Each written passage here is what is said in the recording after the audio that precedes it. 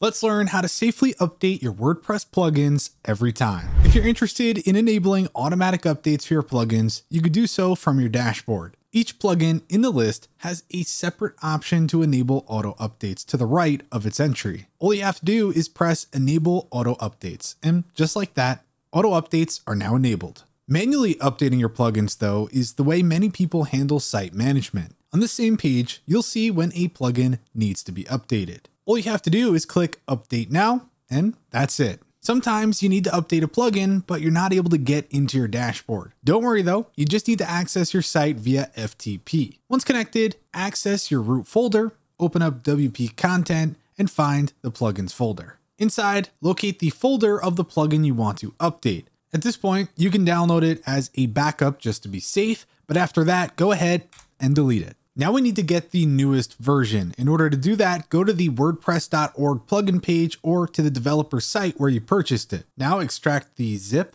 and take this folder and upload it back to your site. If for whatever reason something goes wrong, you'll need to revert to the previous version of the plugin. On every plugin page on the WordPress repository, you'll see an advanced view link. Scroll all the way to the bottom and you'll see a previous version section. Now simply choose the version that you want and click download. Now extract the zip and take this folder and upload it back to your site. And now you can see that version 1.0 is on our website. Optionally, you can use the WP rollback plugin. It's an automated way of doing what we just showed you. And it also works with themes. Anyways, there you go. That's how to safely update your WordPress plugins. If you enjoyed this video, then be sure to give it a like and subscribe for more content. With that said, thanks for watching and we'll catch you in the next one.